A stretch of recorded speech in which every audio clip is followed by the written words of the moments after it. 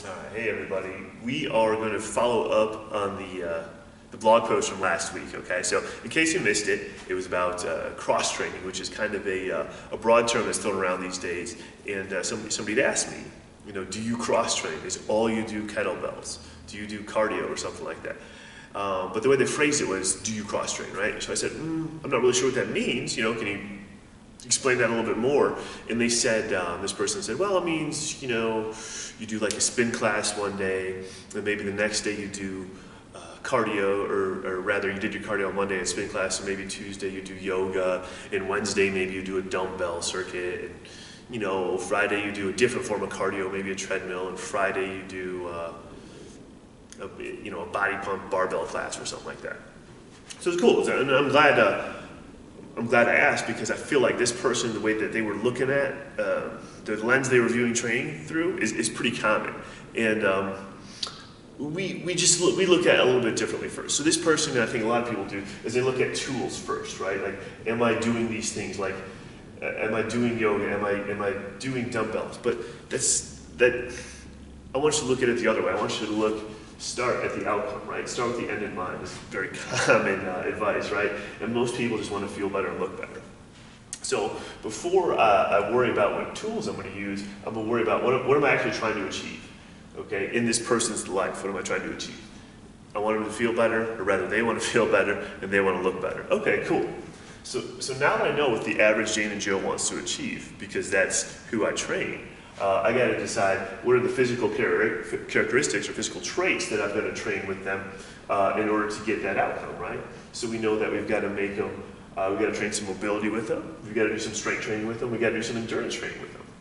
So mobility is really, it's a pretty broad term, right? It just means essentially that we're going to try and undo some of the muscle imbalances you have, make tight muscles, a normal resting length again. We're going to try and make your joints better aligned and more stable in that better alignment. And we want to give you better balance, better coordination, so that as you're exercising or moving or going throughout your life, your joints are not only aligned, but they stay aligned and you stay in good posture as you move, right? So that's mobility. And there's a number of different ways you could call it. I'm just calling it mobility for general sake, but there's a number of ways you could do it. You could use yoga. We use here at the gym the original strength stuff, crawl around, roll around on the ground. There's the FMS corrective series, which is kind of derived, I think, a little bit from physical therapy. But we use some of that stuff as well. So there's a bunch of ways you can do it. There's a whole gymnastics program for mobilizing your joints and so forth. It doesn't matter. There's no right or wrong. It's just, are you getting the outcome you want? Are you training that physical trait, and is it adding to your outcome? That's what we're looking at, right? So after we've got the mobility going, we have people working on strength. We want people to get stronger. And here's why. Strength is going to, add to the quality of your life. It's going to make you feel better because it's going to make you more robust. So starting about 25, 26, 27 years old, you start losing muscle mass a little bit at a time, and it's barely noticeable, if noticeable at all, in your mid to late 20s. But the process keeps accelerating each decade, right?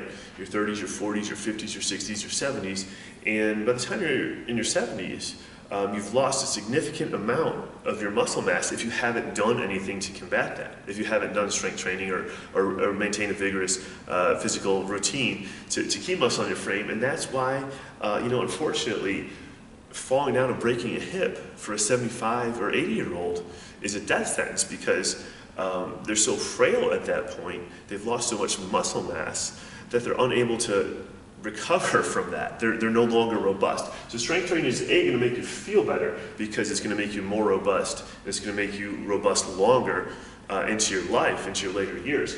And it's also going to make you feel better, look better, because the way to change the way your physique looks is by adding muscle mass. And I know that's pretty it's not a popular view, especially on the female side of things. A lot of women are worried about getting bulky.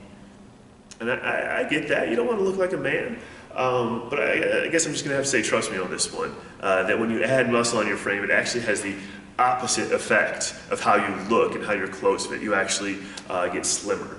So I'm just going to say, trust me on that one. you know, the internet's a wonderful place. There's a ton of information, ton of misinformation. But if you dig around on women in weight training, you're going to find that really the fear it's not going to happen to you the way you think it is. You're not going to get bulky, right? And so strength training, you know, again, it can be done any number of ways. We use kettlebells a lot here. We use barbells. We use body weight, calisthenics, pull-ups and push-ups and so forth. We crawl. We don't have any dumbbells here, but there's nothing wrong with that modality. We just don't have them here.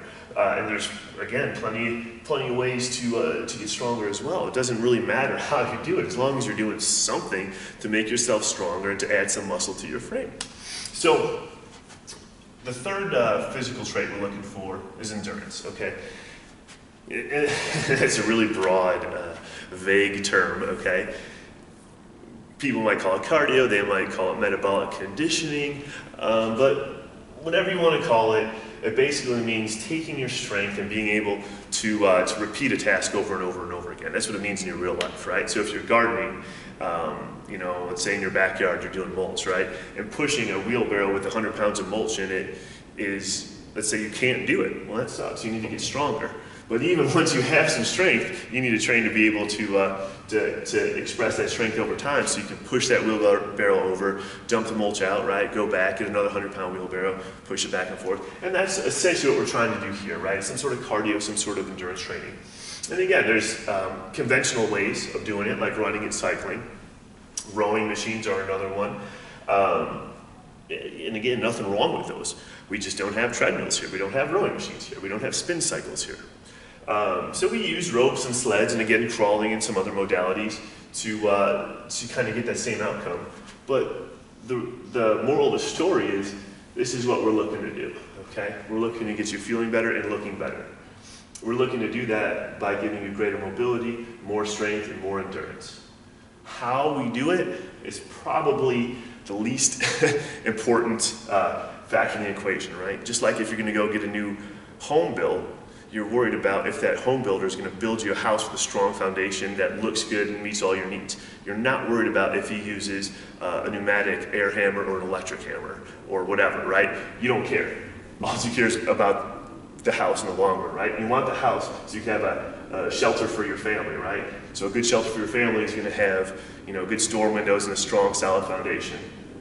Whether they build it with, you know, a hammer or whatever, it doesn't matter. That's the least of your worries.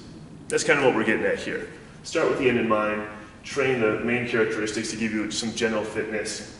Use whatever tools are best for the job at hand. Use whichever tools you prefer. It really doesn't matter. That's it for now. Any questions, just shoot them on over to me. Thanks.